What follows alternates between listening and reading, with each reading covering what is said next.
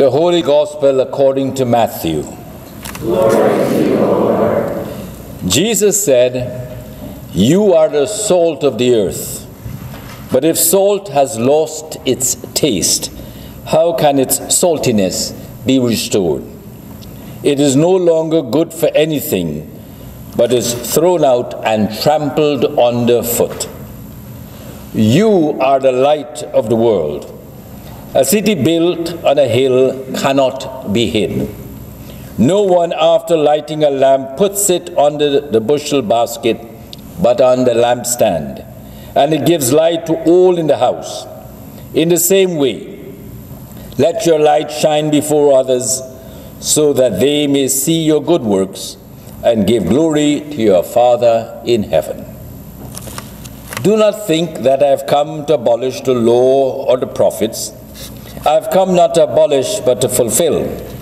For truly I tell you, until heaven and earth pass away, not one letter, not one stroke of a letter will pass from the law until all is accomplished.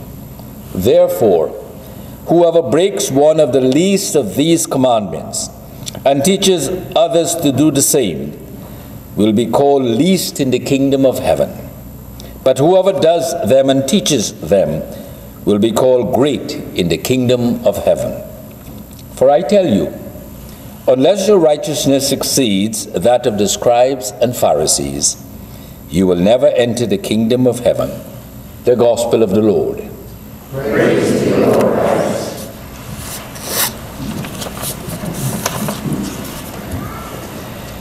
Grace, mercy, and peace be to you from God our Father and from our Lord and Savior Jesus Christ.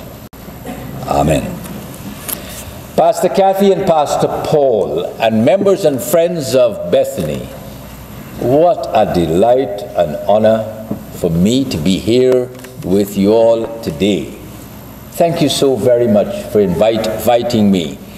I'm hoping that after I leave and you ask Pastor Kathy and Pastor Paul, who was that chap that came? You all, yeah.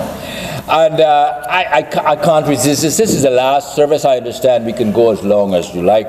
So, because you all have those kinds of stoves and microwaves that know how to behave if you don't turn up spot on time, right? So, okay.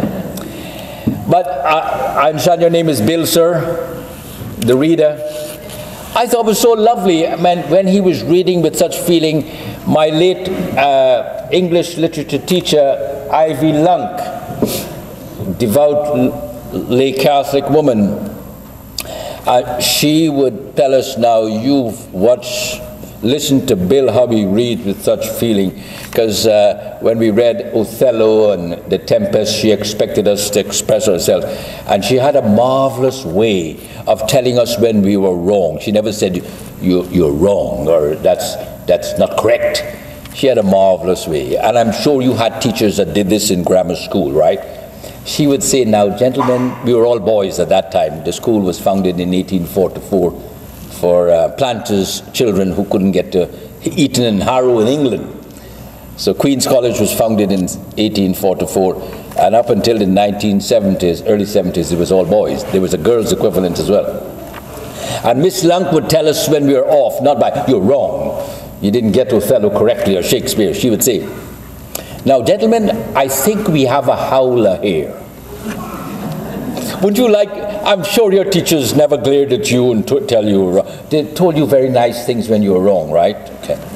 We can talk about that after service. The gospel text for today is part of the Sermon on the Mount in Matthew's Gospel. Excuse me. Somebody must be calling my name. That's a cultural thing. Yeah. We are living in times when some of the challenges we face today in our world are seen as new and unprecedented, that we have never been down this road before. There is a striking contrast between the exuberance and celebration of some and the dismay and fear of others in relation to the unfolding of events which are impacting and will impact our lives at various levels: personal, local, regional, national, and global. This contrast is not a new phenomenon, for history is filled with examples of such mixed and opposing views of viewing events in the world. The power of this contrast is seen in the reality of the identity crisis which many are consequently experiencing, both winners and losers. For both winners and losers, the unexpected turn of events touches the core of who they are. They have to rethink who they are and therefore how they are to act in the world. What was assumed and taken for granted is no longer the prevailing state of affairs. When winners and losers viewed dualistically, including and especially in terms of good and evil, the reality of life in community, of mutuality, is threatened. Given this reality, we come to the gospel text for today, Matthew 5:13-20, in which Jesus declared to his disciples, "You are the light of the world." We cannot but notice here in the Sermon on the Mount in Matthew's Gospel, it is the disciples who are declared to be the light of the world.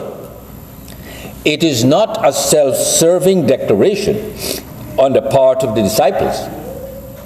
Moreover, this declaration contrasts with what we read in the Gospel of John. Again, Jesus spoke to them saying, "I am the light of the world. Whoever follows me will never walk in darkness, but will have the light of life." Then the Pharisees said to him, "You are testifying on your own behalf. Your testimony is not valid." Do the two texts expose a contradiction in Jesus' declarations? If there is a contradiction between the two statements from the lips of Jesus, are we to accept one as true and the other as untrue? For example, should we take the declaration in John's Gospel as the true testimony, as it speaks of Jesus saying that he is the light of the world, vis-a-vis the account in Matthew's Gospel, where it is the disciples whom Jesus declares to be the light of the world? Let me say without hesitation, both statements are true. This means that since the disciples are the light of the world, Christians, and that includes you and me, are given a peculiar identity on account of our relationship to Jesus Christ. Trusting in Jesus Christ, in whose death we have been baptized, and raised to new life in him who was raised from death, we point not to ourselves, but to Jesus, the Christ, who gave his life for the world. Thus the disciples then, and down through the centuries to our day and into the future, those who trust in Jesus Christ for life, forgiveness, hope, freedom from sin, death, and the devil, are called to a way of being in the world, that points not to themselves, not to ourselves, but to Jesus Christ, who alone is Lord. To be the light of the world, which has been from its creation and continues to be diverse, means that there is no one way of being a follower of Jesus. On the contrary, inevitably, we must speak of a diversity of ways in which the followers of Jesus will show themselves to be the light of the world. What would it be and is to be unmistakably common and is not to be compromised is the truth that the followers of Jesus are not calling attention to themselves and in vain using Jesus' name for self-aggrandizement and self-promotion. That would be to practice idolatry, placing ourselves in the place of God, who alone is the source of life, healing, and forgiveness. The new identity in being the light of the world, which Jesus confers on his disciples, and that is our identity as well, is a call to participate in God's mission today as the Spirit of God empowers and leads us. In Jesus' name, we are called to bear witness to him, inviting others to believe in him and join in the company of witnesses to him in word and deed. In God's mission, in the name of Jesus, no act of faithful witness and service is so small and insignificant to be despised and ignored among the people of God who bear the name of the Lord Jesus Christ. The words of Portia in Shakespeare's Merchant of Venice come to mind. That light we see is burning in my hall. How far that little candle throws its beams, so shines a good deed in a naughty world. In God's mission, in the name of Jesus, and in the power of the Holy Spirit, there are times when the call is to be bold and humble in pursuing what is presumptuous and mind-boggling in scope for the sake of the meek, the suffering, the lowly, and yes, even for the sake of those in high places. We are not called to write off anyone from God's mission of compassion, inclusion, forgiveness, and freedom.